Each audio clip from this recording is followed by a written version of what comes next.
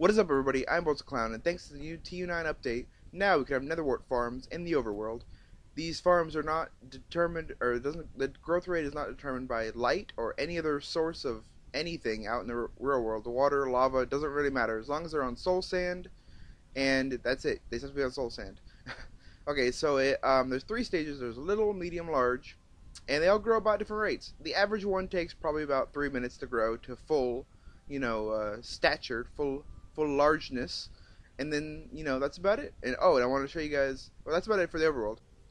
Also new for Netherwort is it can be found anywhere in the Nether that it has soul sand. So as you can see here, this floating island has soul sand, and it can grow netherworts. It no longer is required to have another fortress for it to grow.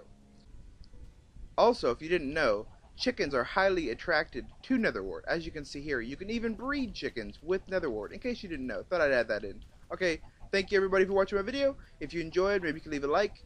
I would love you so much. Maybe you could gently rub that like button. Okay, that's it. Everybody, I'm out.